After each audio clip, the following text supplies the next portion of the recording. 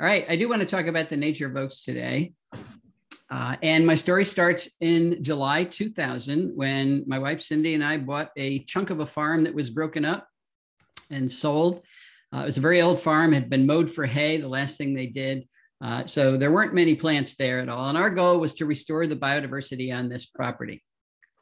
About a mile down the street were a couple of white oaks that had produced a lot of acorns. So we got some of those acorns, planted them. White oak acorns germinate in the fall. They send down their root, their radicle, but that's all they do in the fall. And then in the spring, they send up their first sets of leaves. And that's all they do in the spring. They just sit there, and it gives oaks the impression, or people the impression, that oaks don't grow very fast. But what they're doing that first year, the first couple of years, is building a massive root system. In the first year, oaks grow 10 times more root biomass than leaf biomass. So here's my little oak that we're going to follow. I put a deer cage around it so that it stayed long enough for us to follow. And this is what the house looked like in year one. 18 years later, that's the tree. It's 45 feet tall, a circumference of 47 inches, canopy spread of 30 feet. Of course, it's still a baby, but it's a real tree. It's a real landscape tree. Now, oaks are the lifeline to an awful lot of creatures that are out there. Dozens of bird species, lots of mammal species and reptiles. There's several butterflies that depend on oaks, but there's hundreds of species of moths that depend on oaks, plus their predators and their parasitoids. Cynnipid gall wasps all depend on oaks. Lots of beetles, June beetles, longhorn beetles, metallic wood-boring beetles, weevils, many spiders, dozens more species of arthropods, mollusks, and annelids that live in the leaf litter that oaks create. So it is a lifeline to countless creatures, but this diverse web of life goes unnoticed by most people that have oaks in their yard. They just don't know that any of this is happening on their oaks. And that's why I wrote this book, The Nature of Oaks. It is a month-by-month guide to the life that is occurring on the oaks in your yard. And I did this because knowledge generates interest, and interest generates compassion. And we need a lot more compassion for the life around us. We need it not just for the life around us, but we need it for our own good, because it's the life around us that keeps us alive on this planet. So before we start, I want to get a few facts out about the genus Quercus, the oaks. In North America, it contains 91 species, 435 species of oaks globally. The word Quercus comes from the Celtic meaning quer, meaning fine, and ques, meaning tree. So oaks are fine trees, and they are indeed. There are four main taxonomic sections in the genus in North America. We've got the Quercus white oak group, Lobate red oak group, Verentes live oak group, and then a much smaller group in the West, Protobalanus, the canyon oak group. This is a picture of the range of oaks in North America. The brown is the only place where oaks don't occur naturally. Every other place, at least one species of oak occurs. In the darker green, you've got a number of species. So they're not universally throughout North America, but they do cover most of the continent. Oaks have a long life cycle, very long, up to 900 years on average, believe it or not. There's 300 years of growth, 300 years of stasis, and 300 years of decline. And during each one of those periods, they're delivering unique ecological services to the land around them. The largest or the longest lived oak in North America that we know of is a southern live oak called the Middleton oak. It's 1,500 years old. That's the estimate. That's the longest one. The Y oak was the oldest white oak in the country. I got to see it before it fell over in a storm, but you can see they do get very large. One of the messages today, though, is not all oaks are large, and some of them are small enough to use very, very easily in a small landscape as landscape trees. Okay, oaks have superior ecological function. I do want to focus on this. They have the highest biodiversity value, and we'll talk about each one of these things. They're sequestering more carbon dioxide than other trees. They're the best soil stabilizers. They make the best leaf litter. They promote healthier watersheds, all very valuable ecological contributions to our landscapes. So what I'm going to do is start in October and march through the year and talk about what's happening on that oak that I planted in my front yard. And people say, why'd you start in October? I started in October because that's when I decided to start. There's no rhyme or reason to it.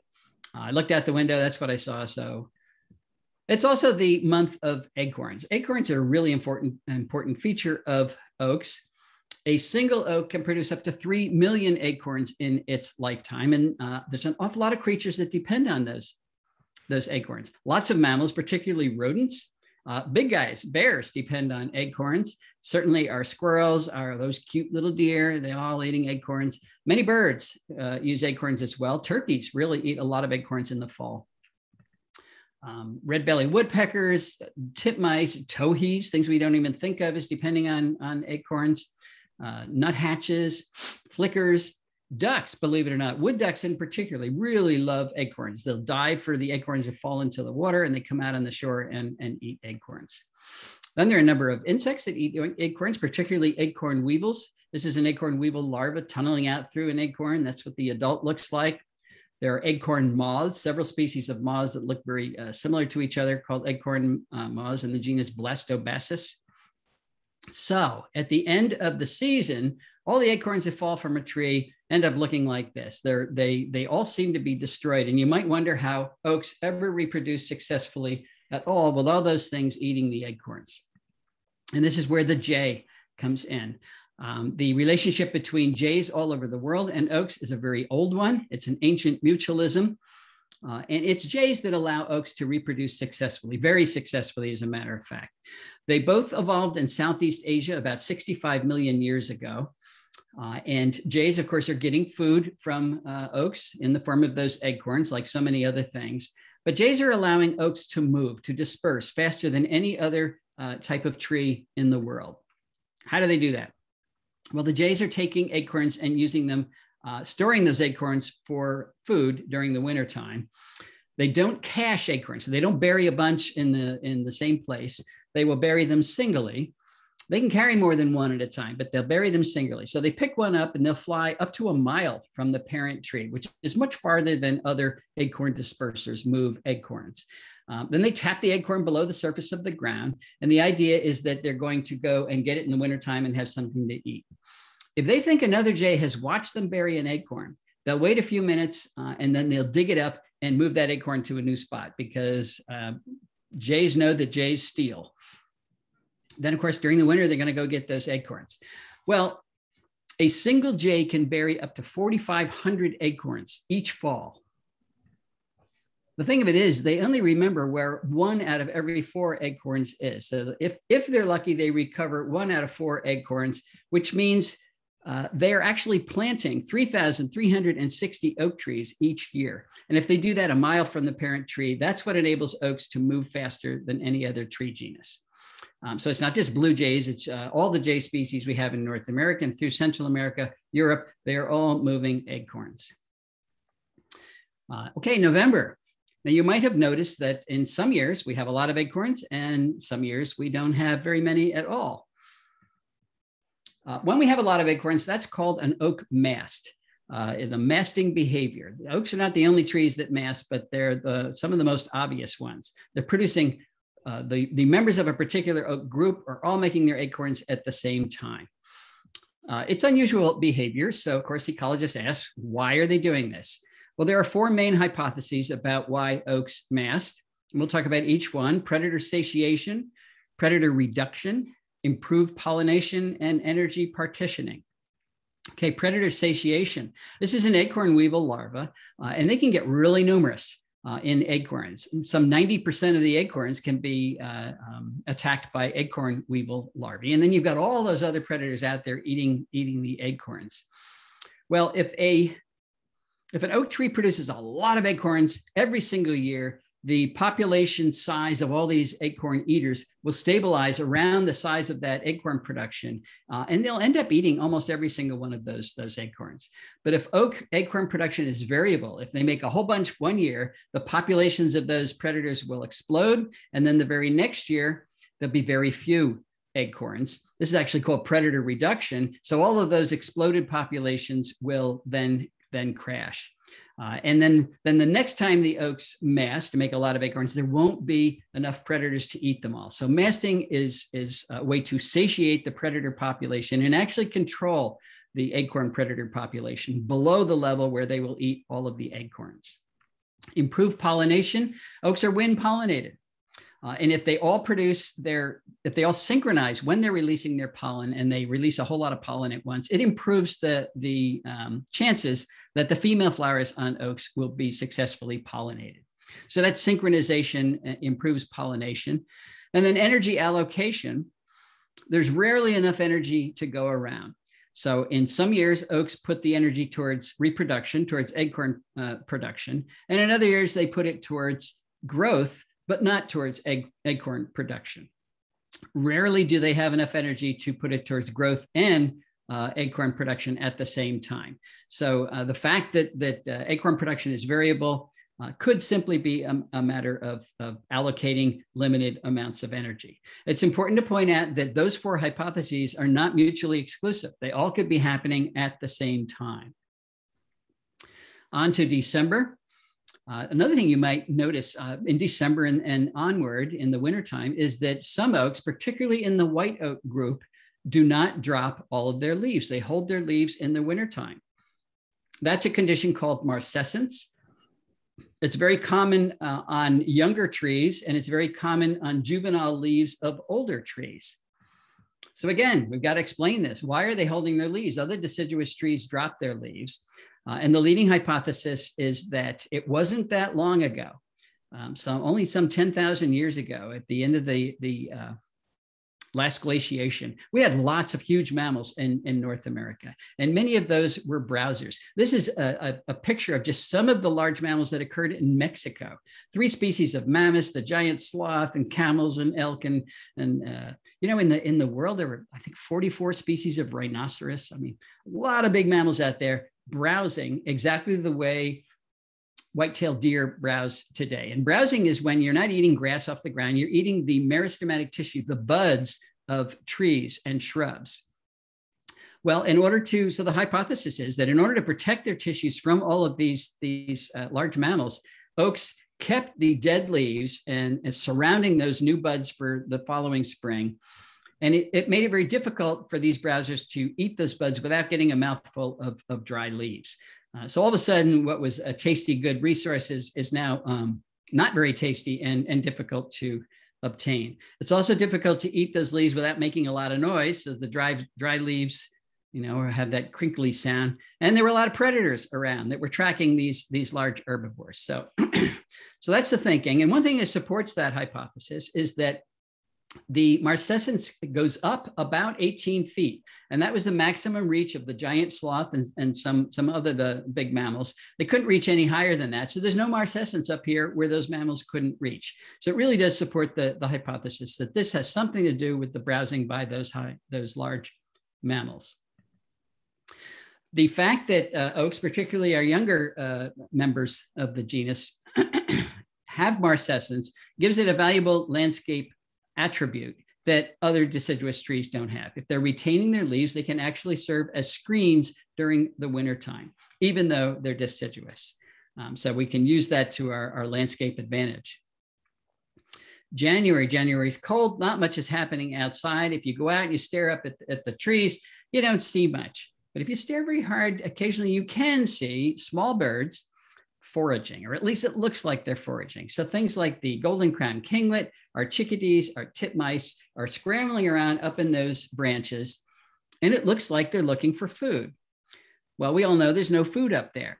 Entomologists know there's no food up there. But we're all wrong.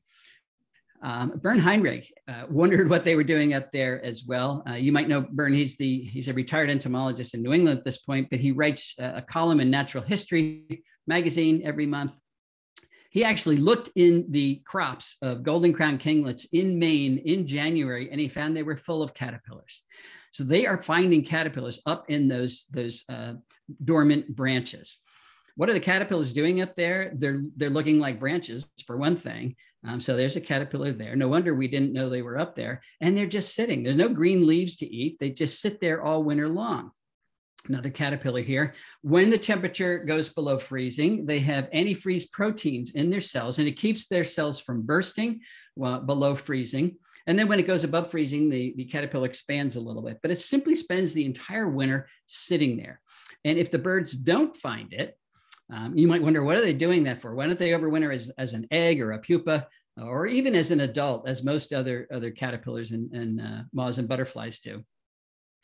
If they make it through the winter and not being eaten, they are ready to go when the new leaves come out. So if they overwinter as eggs or pupae, the new leaves come out, and it's a couple of weeks before they're ready to eat them. But those large caterpillars are ready to go, so they're first in line at the dinner table if they make it through the winter. February. This is actually the quietest time of year for oaks, so it's a good time for us to look at oak landscaping myths. Myths are all based on some degree of fact. Most myths are anyway. And here are some of the things I hear all the time about why people don't want to plant oaks. They're too expensive. They grow too slowly to use as landscape plants. They're too big to use on small lots. If you plant them, they're going to grow big and then crush your house, fall over on your house, or their roots will lift up your sidewalk or your driveway. So to what degree are all of these myths, and what degree are they facts? Are oaks too expensive? Well, they are too expensive if you insist on instant gratification. In other words, if you insist on planting a large tree. So there's two reasons you shouldn't do that. First of all, they are expensive. You plant a large tree like this, it can cost $3,000. But it's a bad idea in terms of tree health, because any tree that's grown in a pot to any size is going to be root bound, particularly oaks, because they do have large root systems. They grow quickly. They want to spread out. A root bound tree, of course, wraps the roots around and around a circle. And as they grow, if you plant this, they will strangle each other. So the tree won't die right away, but 4, 5, 10 years later, it strangles itself and then it does die. The other alternative, of course, is a bald and burlap tree, where the roots are not root bound, but they're chopped off. So you've got to root prune a tree a great deal in order to transplant it and get a tree of any size. And when you transplant that tree, it's got a 50% chance of dying simply because of the shock of all the root pruning. And it'll take up to a decade or more to rebuild the root system. So it just sits there. So you lose the advantage of having a big tree. If you plant an acorn the same day you plant one of these root prune trees, in 10 years, the acorn will be a bigger, healthier, much healthier tree, because it's never going to lose that root system, and it will grow much faster. This is the size that oak trees want to be planted, or acorns. So you do have to wait a little bit, because they grow slowly in the beginning, but then they really take off. The oaks on my property that I planted as either 2-foot bare root whips or as acorns are now 60, 70 feet tall, many of them. So it's been 20 years, but boy, that went fast. So we didn't have to wait too long. What about that question? Do oaks grow too slowly? Let's have a race between the white oak I planted in my front yard, there it is, and my little friend Bella here. People think that's my daughter. No, it's not my daughter. It's a daughter of a friend of mine. And we spend a lot of time with Bella. So here the oak is 6 years old, and it's really starting to come into its own. Bella is 2 years old. We're going to have a race. I know the oak has a head start here, but here it's 6 years old, 7 years old, 8 years old, 9 years old. Bella is losing. 10 years old, 11 years old, 12, 13, 14, 15, 16, 17, 18, 19, and here the oak is 20 years old, and this is 2020. Bella is wearing her mask, so we know what year it is. She's taller than me now. She's a full adult, but she has clearly lost the race. Again, this is our tree. It's a baby tree, but it didn't grow all that slowly. So, this idea that oaks grow too slowly for us to appreciate, if they have to be 400 years old before you can appreciate them, that's right. You're not going to be able to do that. But you can appreciate what they do ecologically right away in your yard. This is a pin oak in my yard that has pushed its head above the leaves, and there's a caterpillar standing on the ground eating the leaves. They start to contribute energy to your local food web almost immediately. So you don't have to wait for that ecological contribution. And if you watch it, you can appreciate it. Are oaks too large to use in small yards? Here are 2 red oaks in a yard. Actually, there's several houses in Newark, Delaware. I drive by them on the way to the University of Delaware. They probably were planted when the house was built, so they're over 100 years old at this point. They're huge. They have shaded that house for 100 years and dropped the temperature 10 degrees. And in the years before air conditioning, that was important. Now, you're never going to find a landscape designer that will recommend you put a large tree in a tiny space like this, but it can happen. Here's a very big, I can't remember what kind of an oak it was, maybe a shingle oak, in front of a very big church here. Fortunately, they did not cut it down. It's right in the corner. There's almost no space at all, but it's a huge tree in a very small place. Point I want to make, though, is that we do have small oak options. You don't have to use big trees in small spaces. In the east, we've got dwarf chestnut oak, Quercus praenoides, Georgia oak, which is occasionally in the nursery industry, Quercus georgiana, blackjack oak, runner oak, dwarf live oak is a good one for the south. Myrtle oak, Chapman oak, these are all small trees. I've got a dwarf chestnut oak in my yard. It made acorns when it was 5 feet tall. So these are options that don't take up a huge amount of space. In the West, there are many more options, and some of them are actually ground covers. So there are small options for oaks, and we want to get more of those into the nursery trade. There's my dwarf chestnut oak here, acorns. I'm looking down on it. Another way to make small oaks in your yard with large trees is through coppicing.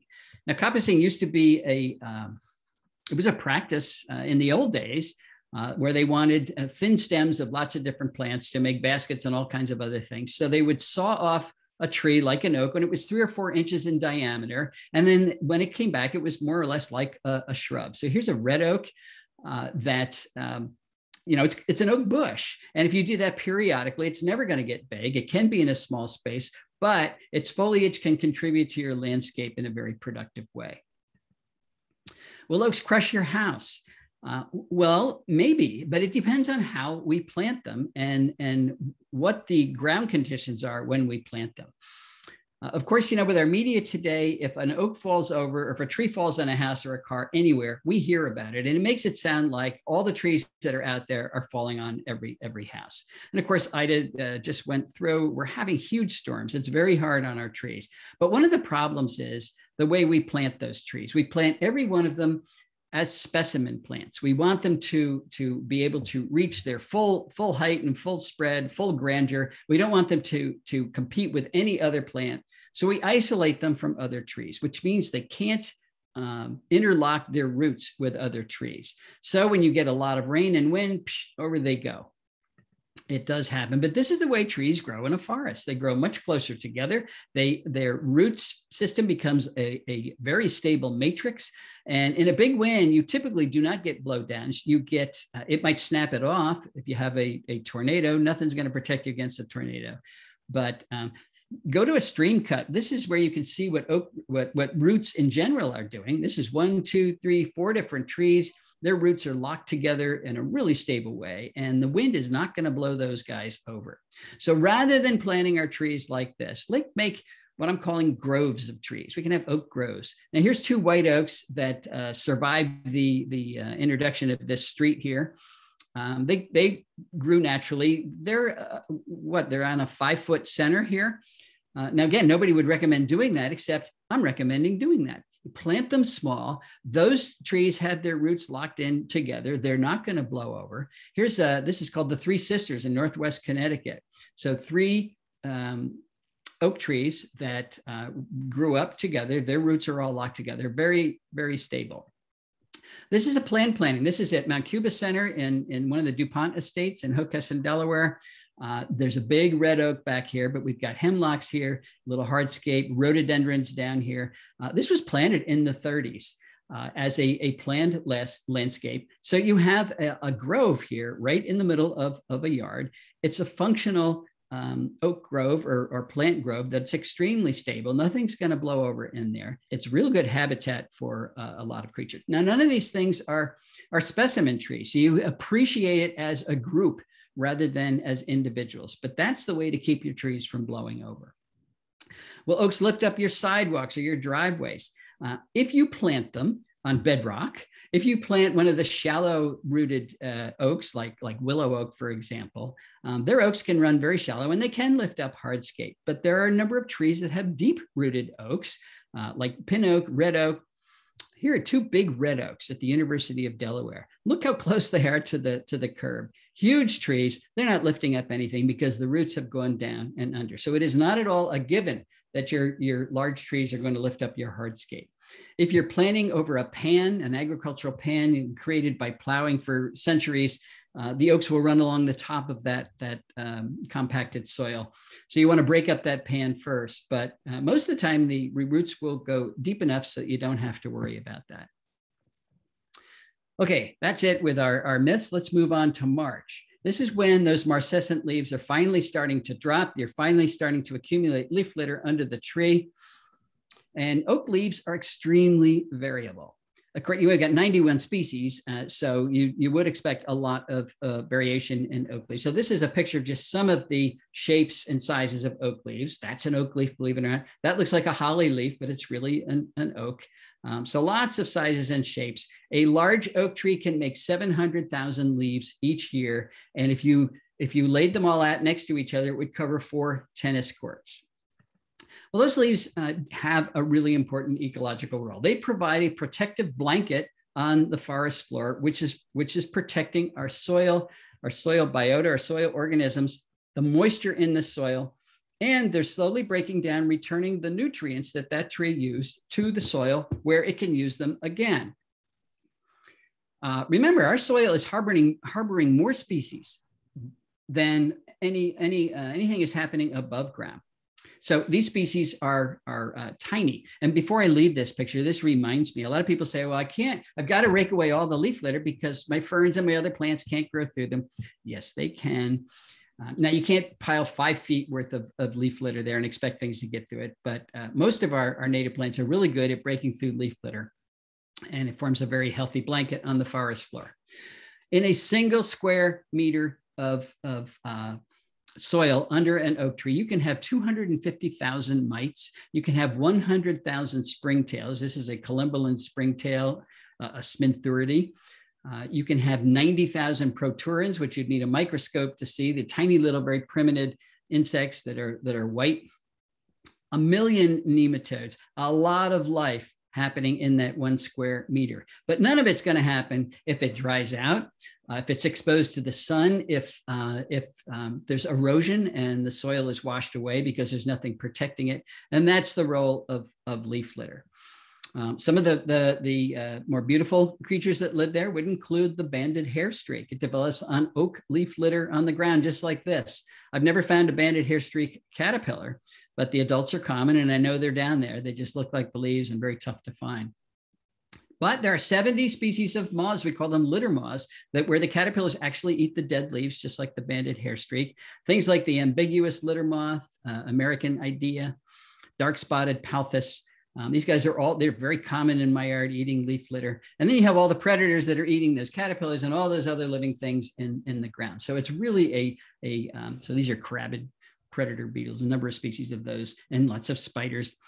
It's a thriving community that is thriving only if you keep the leaf litter around. Okay, April. This is when the oak buds finally break, and it is the time of year that gives you the chance to see one of the most ephemeral biological interactions in all of nature. It lasts about 5 minutes a year. And it occurs on the meristematic tissue of oaks, the buds just as they're starting to swell and break. And I'm talking about when synipid gall wasps start to create their galls. So here we have an oak bud. It's just starting to swell. This is a female synipid. This is a male who has already mated with her, but he's hanging around to make sure this male does not mate with her too, because as soon as she finishes laying an egg in this bud, he's going to mate with her again. And he doesn't want this guy to get in there. So that's her ovipositor right there. She's depositing an egg into the tissue. And along with that egg, she's injecting the cells with plant hormones that manipulate how they grow. So think of a bud as a bunch of stem cells, undifferentiated. They can grow into any shape or size, and an interaction between the plant hormones that the synipid injects and the oak itself create very specific shapes. And within that shape, the gall is where the larva of this wasp develops. So here's a different species of gall wasp. I took this spring, laying an egg in this bud here, and then I tagged it. That's the gall that was created from that oviposition event a few weeks later. People liken galls to cancerous growths on trees. I don't like that analogy because cancer cells keep growing. They're uncontrolled, and that's the problem with them. This is very controlled, highly controlled growth that creates species-specific shapes, species-specific galls that help you identify what the species of galler is. There are 5,000 species of cynipid gallers that use oaks worldwide. A single oak tree can support 70 different species of gallers, and you can see they can be quite pretty. Now, most gallers are nearly hollow, which is curious. This is the apple oak gall, and if you cut it open, you've got the real galler is inside the very hard capsule right in the middle here, but you have these rays extending from a hollow space. Here's the outside of the gall. What is that all about? Why do we have that hollow space? Well, it turns out that gallers have more natural enemies in the form of insect parasitoids, hymenopteran parasitoids, other wasps that are laying eggs in the cynipid. When you actually rear out a gall, if you pick a gall off a tree, put it in a jar, the wasp that comes out is typically one of the parasitoids, not the cynipid itself. Well, this is how they get their eggs into the galler. It's a very long ovipositor. And if they're on the outside here, this gall grows very quickly to separate where the larva is from the outside of the gall so that the parasitoid's ovipositor cannot reach it. It's vulnerable for a few days when this space hasn't expanded yet, but after that, the parasitoid can't reach it. And that's what that hollow space is all about. So gall variety is fantastic. I'll just show you a few pictures here. So many of them look like plant diseases. There are 536 species of plant galls west of the Rockies. Most of them are cynipid gallers, and most of them are on oaks. So some of the galls are on leaves, and they look like galls. Some are on stems, and they really do have crazy shapes. This one really does look like a plant disease. It's actually 1, 2, 3, 4, 5, a number of different cynipid galls. Some of them look like pottery or like brains. This is a very common gall on Quercus garryana, the Oregon oak out along the West Coast. And galls actually have an interesting relationship with our own history. Long ago, thousands of years ago, we figured out that if you grind up this particular gall, and by the way, this hole is where the galler has exited the gall. If you grind it up and mix it with some chemicals, it forms a black ink. And that is the ink that most of human history was written with. The Bible, the Magna Carta, the Declaration of Independence, all of what the monks and scribes were writing through the Middle Ages, it was made from gall ink. So the existence of these oak galls enabled us to record all those great things we did through the ages. Okay, April is also the best time to find out whether you have any polyphemus cocoons on your oak tree. When the marcescent leaves are hanging there, it's difficult to see whether any cocoons are there as well. But once they drop, the polyphemus cocoons, which are silvery white and quite large, are pretty obvious to spot. You want to spot these simply because they're neat. That's what the caterpillar looks like. That's what the adult looks like. It's one of the giant silk moths, and giant silk moths across the country are becoming rarer and rarer. They're part of the insect decline. So if you can have polyphemus moth caterpillars on your oak trees, it's a good thing. May is when the new biological year really bursts forth. It's when those leaves start to expand rapidly. And close on the heel of this leaf expansion is the production of the things that eat those leaves, which is largely caterpillars. And close on the heels of the development of those caterpillars is spring migration. This is when the migrating birds move through. They have timed their migration to come up through the temperate zone as leaves are expanding when you've got peak caterpillar production, because that's what the migrants are eating, and that's what the residents are rearing their young on. Any competent birder knows that the best place to look for warblers, for example, is in oak trees. Why? Because they make the most bird food. I had a student, Christy Beal, years ago, who looked at warbler foraging during migration on different tree families. This is the Fagaceae here. This is the amount of minutes that she recorded warblers foraging on trees in the family Fagaceae. Well, that includes the oaks, the beeches, and chestnuts. But in her study, the only Fagaceae that were there were oaks, so no beeches and no chestnuts. So here's pines and birches and everything else. You can see where the warblers are. They are there because that's where most of the caterpillars are.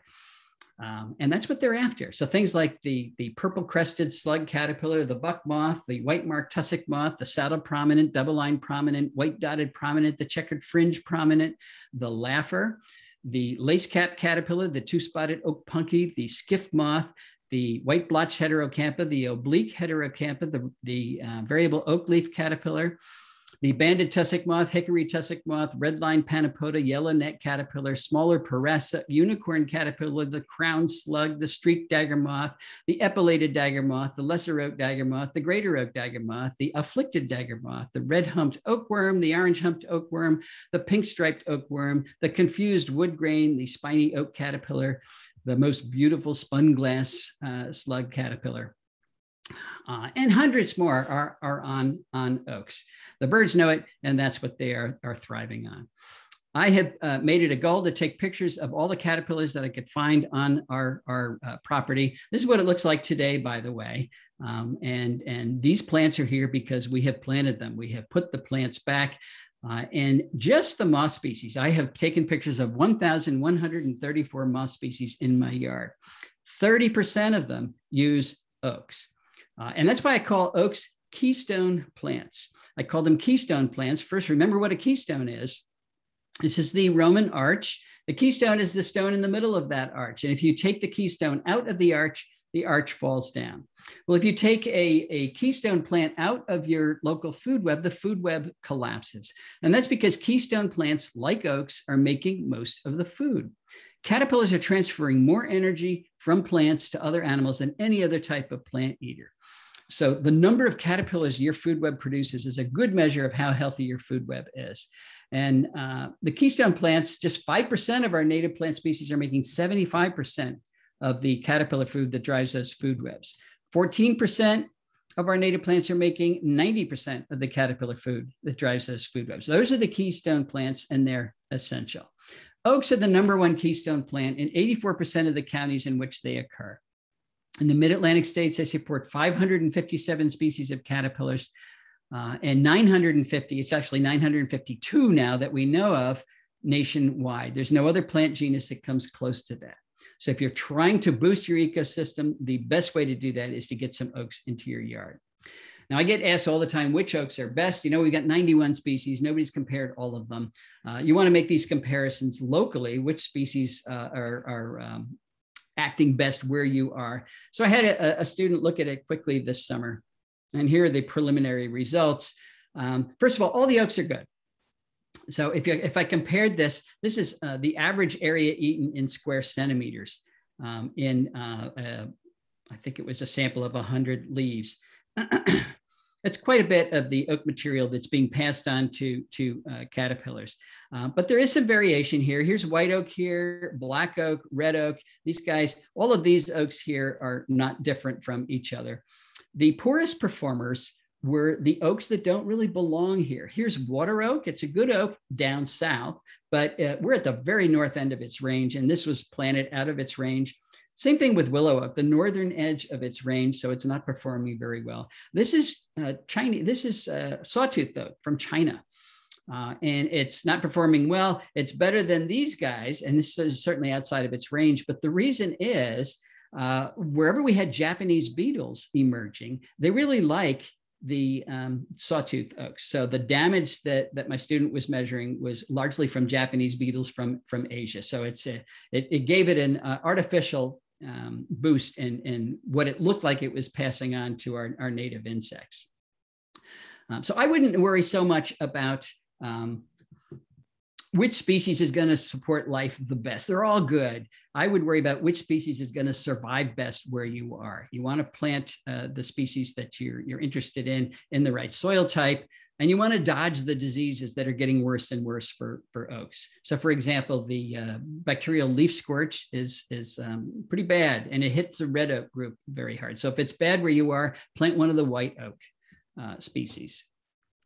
Why do we need so many caterpillars, by the way?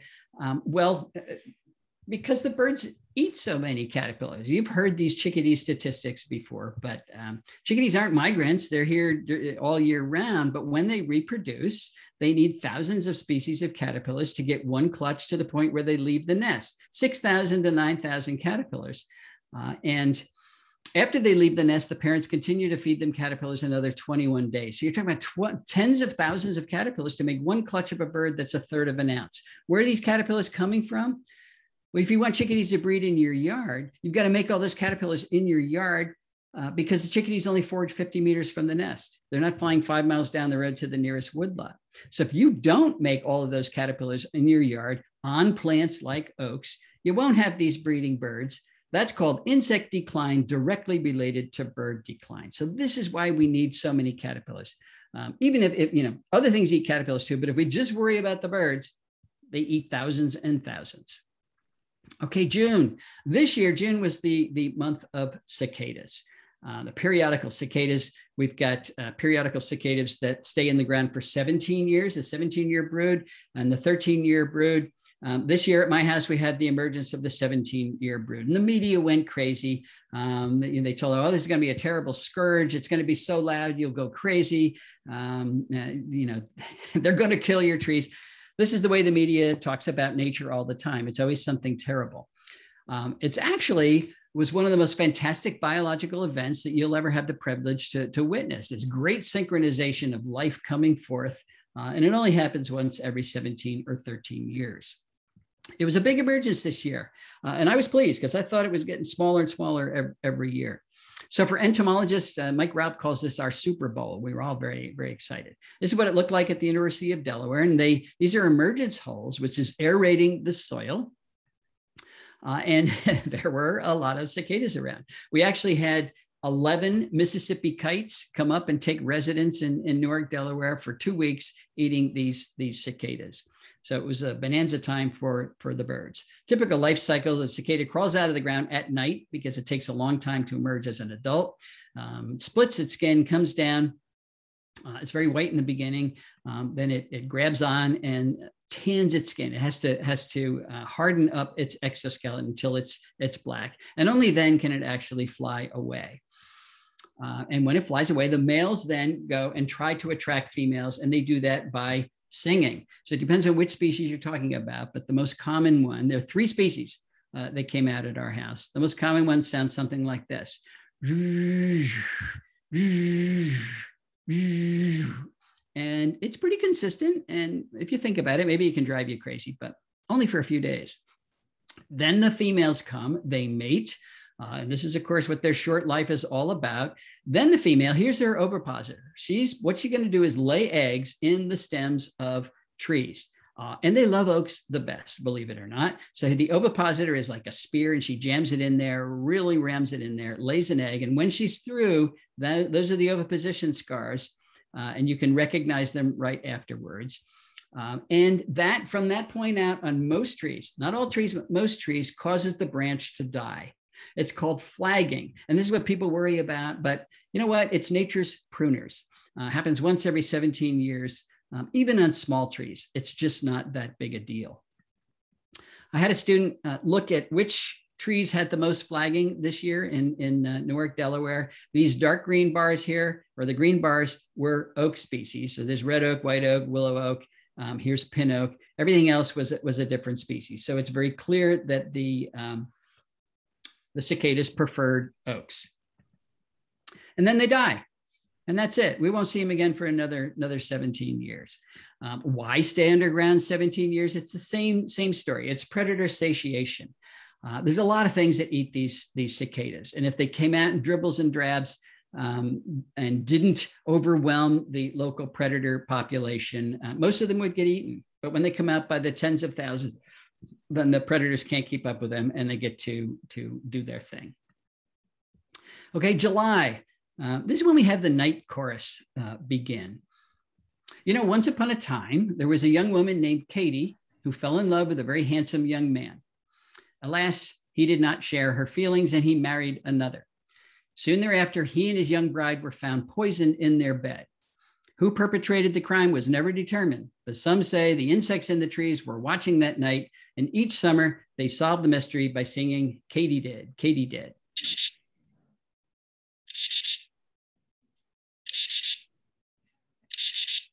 You've probably all heard this. If you've done any camping in the summertime, you've heard katydids. I did a lot of camping when I was young, and it's a very soothing sound to me. There are 4 species of katydids that frequent oak forests. Some of them have big spatula-like ovipositors like this. This is a 5th instar. It's not quite an adult yet, but the ovipositor is ready to go. And here we are with the fully developed wings. They spend most of their time up in the canopy, so you don't see them a lot during the summer. But when they lay their eggs, they paste them, glue them to the side of twigs. These eggs have already hatched, but if you see these big things, you don't have to wonder what they are anymore. Those are katydid eggs. And then they will sing from usually early July right through August, even into September. On warm nights, there's still a few katydids singing around here. Okay, in August, oak leaves are noted for their toughness. And it's one of their defenses against particularly caterpillars. They get so tough that it's tough, they're just tough to eat. So how do some species of caterpillars get around it? They have adapted to oak leaf toughness in several different ways. And gregarious feeding is one of those ways. They all eat together, and 100 mouths are easier to get through the oak leaf than a single mouth. So this is the yellow neck caterpillar when it's young. Here it is when it's older. They're still eating together. And this type of gregarious feeding behavior allows them to deal with those tough leaves without too much trouble. And there's a lot of species of caterpillars that are gregarious just like this. This is the yellow neck caterpillar. This is the the pink striped oakworm. Sorry, senior moment. So a number of species do that. This is that oak in my front yard. I have just walked around and counted all the caterpillars on the lower branches, just the lower branches. I didn't climb any ladders. And I counted 115 yellow neck caterpillars right down here. So that's a lot of caterpillars. And people say, oh, they're gonna defoliate my tree. They do defoliate a branch, but can you see that branch? No. Can you see any of those caterpillars? No. So don't grab the spray can. I mean, this is what your oak's doing. It's producing the caterpillar life that supports the birds and everything else in your yard. There's a woman in New Orleans, Tammany Baumgarten, who says we all ought to practice the 10-step program. Take 10 steps back from your trees and all of your insect problems disappear. It's much easier than spraying your trees, and it's much more ecologically sound. And of course, that's the distance we view our trees from. Very few people are looking at the trees very close up. Another mechanism for getting around tough leaf tissue is to become a leaf miner. The toughness is in the outer layer and of both the top part of the leaf and the lower part of the leaf, the upper and lower epidermis. The parenchymal cells, the mesophyll cells in the middle of the leaf are still tender, and that's where the leaf miner lives. So to be a leaf miner, you have to be really, really small and really thin. This is a serpentine leaf mine. The egg is laid here, and the caterpillar eats its way along. This black line is its frass, its poops. It just leaves it as it goes. Then here it pupated and dropped out of the leaf. This is called a blotch mine. There's the caterpillar right there, actually eating away at the edge of the leaf. Here it is expanded. And this is what it looks like, a very fancy picture by Salvador Vitanza. And there's the adult, one of the Camamaria species that comes out. So once they come out as an adult, they are small, but they look like typical moths. And oaks produce a number of species of leaf miners. The Camamaria is the solitary oak leaf miner, the gregarious oak leaf miner, the oak tentiform leaf miner, and many others. August is also a very dangerous time to be a caterpillar because there's so many things that eat caterpillars, and their populations all get large in August. This is a potter wasp that has just stung this yellow striped oakworm. So the oakworm's all stiff now, it's stiff as a board, but it's alive. So the wasp is going to carry this oak off to its little mud pot, stuff it in there, and lay an egg on it.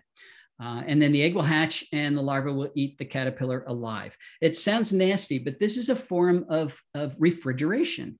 If they stung and killed the caterpillar would rot before the wasp egg even hatches. So this keeps the caterpillar alive long enough to keep its meat, its food, its tissues healthy and fresh so that the wasp larva can eat it without eating decaying food. That's how it works. Here's an egg mass of the yellow neck caterpillar. Right after they were laid, within minutes of them being laid, a tiny little parasitoid, another wasp shows up. This is an egg parasitoid, probably an inserted parasitoid that's going to lay its eggs within the eggs of the caterpillar. And after several days, those wasps, the babies, they're not babies anymore. The wasps that were created by laying eggs in these Lepidoptera eggs are now emerging. And look, they've hit a huge percentage of them. So these parasitoids are helping keeping the caterpillar population in balance. Tachinid flies are another very potent type of parasitoid. We call them parasitoids instead of parasites because parasitoids kill their prey. But they only kill, they eat one. A regular predator eats several in its lifetime, but a parasitoid only eats and kills one individual. So tachinids are laying eggs in lots of insects, but mostly caterpillars. And it's very difficult to find a caterpillar in August that does not have a tachinid egg on it. This is a saddleback caterpillar. There's a tachinid egg right there. There's a tachinid larva that has hatched from an egg someplace else and has already tunneled into the caterpillar. These are its breathing tubes so that it's immersed in a biosoup here. So it's got to put out its spiracles so it can breathe air. Here's a pteromalid wasp, which is laying eggs into this caterpillar as well. So this guy hasn't hatched yet, but this caterpillar is dead 3 times over. There's no way it's going to reach adulthood. And that's very typical for caterpillars in August. Here's a contracted Daytana caterpillar with 4 tachinid eggs laid on it. Here are 3 that haven't hatched yet on its head. And here's one that already has hatched and is buried into the caterpillar. So it's not going to make it as well. This is a black blotch caesura caterpillar who has figured out how to fool the tachinids. These are white markings, but they look just like tachinid eggs. So the adult fly comes and looks and says, uh-oh, somebody's already here. They've beaten me to it. And then they leave this caterpillar alone. Natural selection is a wonderful thing. Another way to dodge your predators some of the time is to tumble off the leaf when a predator comes and just hang by a thread. You can't see the thread there, but it's hanging by a thread until the danger passes, and then they can inch their way back up and get back on the leaf. There are braconid wasps that have figured out that's what caterpillars do. So they will reach over the edge of the leaf and hand over hand pull up the silken thread. They'll pull up the silken thread and then lay eggs into the caterpillar, or they'll shinny down the silken thread until they get to the caterpillar and lay eggs there. So again, it's tough to be a caterpillar in August. Okay, September, the last month we're going to deal with. This is when we have peak cricket populations. Everybody knows the crickets are on the ground crawling around, but they're crickets in trees too. They're called bush crickets and tree crickets. They're usually yellow or green. And I'm going to talk about tree crickets that occur on oaks. They want to mate successfully, just like katydids and just like the cicadas. So you have to get the sexes together.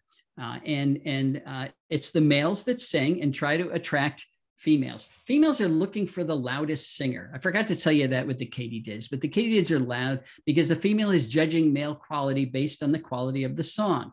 It's only a large male that can make a loud song, and a large male suggests good genes, and that's what they're looking for. So these crickets have figured out a way to cheat a little bit. They find a hole in a leaf, or they eat and create a hole in the leaf. Then they stick their head through that and raise their wings and sing into that hole. And if the leaf is at all in the shape of a parabola, it projects the sound out farther and louder than it would if the cricket was just singing on the leaf. So this guy is saying, I'm a big male, when in fact he's not really, but he's smart male. So maybe that's good enough for the female. And then he attracts more females. And they're doing that right now on warm nights. You can go out and see this happening. September is also the time you're most likely to see walking sticks. Walking sticks are called walking sticks because they look like sticks and they walk. They are phasmids, the orthopteroid type insects. Stay up in the canopy most of the year, but during the fall, they start to come down. They're just very interesting. Sometimes we see them on the sides of our houses, but they can be quite common in oak forests. There are records of walking sticks defoliating certain forests in Virginia, in West Virginia. I've never seen this, but apparently it can occur. All right, we've gone through a year of what's happening on the oak in my front yard. And this is something I don't have to remind you of. You know, we humans have created a biodiversity crisis on planet Earth. And I call it a crisis because it's going to come back and bite us. It's a crisis, not just for the biodiversity, but for us. You hear all the time, well, the birds are disappearing, the insects are disappearing. They're not disappearing. There's no mystery to it. We're killing them. We're killing our birds. We're killing our insects. We're now in the 6th great extinction event, but this is the first extinction event the Earth has ever witnessed that has been caused by an animal, another organism. And that, of course, is us. So it is a global crisis because the loss of this biodiversity, it's the biodiversity that runs the ecosystems that we all depend on. We are products of nature. We're totally dependent on the life support systems that nature produces for us. So it's a global crisis, but it has a grassroots solution. It's something we each can address every single day. There are 4 things that every landscape has to accomplish today. It has to be capturing carbon, pulling carbon out of the atmosphere, locking it up in plant tissues, and then having those tissues pump it into the ground. Has to manage the watershed. Everybody lives in a watershed. Nobody has the ethical right to destroy that watershed. It's got to support a diverse community of pollinators. We need pollinators, not because they pollinate 1/3 of our crops, because they pollinate 80% of all trees and 90% of all flowering, not just trees, plants. If we lost our pollinators, we lose 80 to 90% of the plants on the planet. So that's not an option at all. And every landscape has to support a complex food web that supports the biodiversity that runs the ecosystems, again, that we depend on. Everywhere. We have to do this everywhere, not just in parks and preserves. If you plant an oak, you have addressed 3 of these essential ecological goals. You're going to capture more carbon over the life of that oak. The oaks manage the watershed better than anything else because of their huge root systems. They support a complex food web better than anything else because they're supporting more types of species. The only thing they don't do better than other plants is support a diverse community of pollinators because they are wind pollinated. But 3 out of 4 is pretty good. Despite all of these landscape attributes, though, our oaks are in trouble. The giants are gone. You know, we cut them down first because we got more wood out of them, and oak wood is wonderful building material. The percentage of oaks in our eastern forests is now half of what it was when Europeans first came here. 28 of our 91 North American oak species are threatened. 1/3 of oak species around the world are actually endangered because a lot of these have very small distributions, very small ranges. And if you put a parking lot on that small range, you've endangered them. The Oregon white oak, for example, the primary oak up and down the coast, particularly from Northern California right through Washington, it's lost 97% of its range to agriculture. There are 2,300 species in Great Britain that rely on oaks that are now threatened because of the loss of oaks in Great Britain. You know, they're rebuilding Notre Dame Cathedral, and they want to do it the way they did it originally, which means the roof has to be entirely made, the beams have to be made out of oaks. So it's going to take 6,000 large oak trees from France to make that roof. And that'll be just about all of them is going to go into one piece of architecture. So there's no mystery about why our oaks are in trouble. We humans live our lives during a very brief instant in ecological time, and we can't return the ancient oaks to the landscapes that were once here, but we can start the process. And in no time at all, the oaks that we plant today do become large enough to fully assume their keystone positions. This is an oak I planted in my yard. I've got to get a picture of what it looks like today, but it is much bigger, and it hasn't taken that long. We are all responsible for good earth stewardship. Why is that? Because we all require healthy ecosystems. Every single one of them, every single person on the planet requires a healthy ecosystem. So we should all be responsible for good earth stewardship. The very best way to exercise your responsibility is to embrace the power of oaks. So for the sake of our turkeys, our chickadees, our woodpeckers, our warblers, our jays, our thrushes, our emeralds, our prominence, our gallers, our cynnipid gallers, our weevils, our orthopterans, and many, many more. Plant an oak, plant a living community, plant the future. Thanks very much.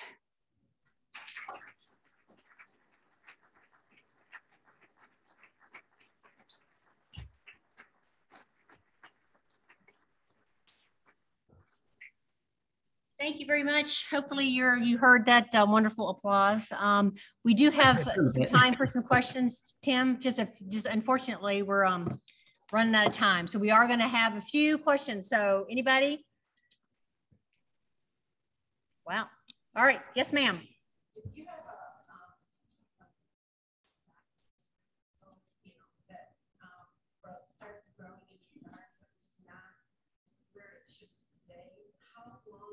It's right up against the house. How long should you wait before you can dig it up and move it to where it belongs?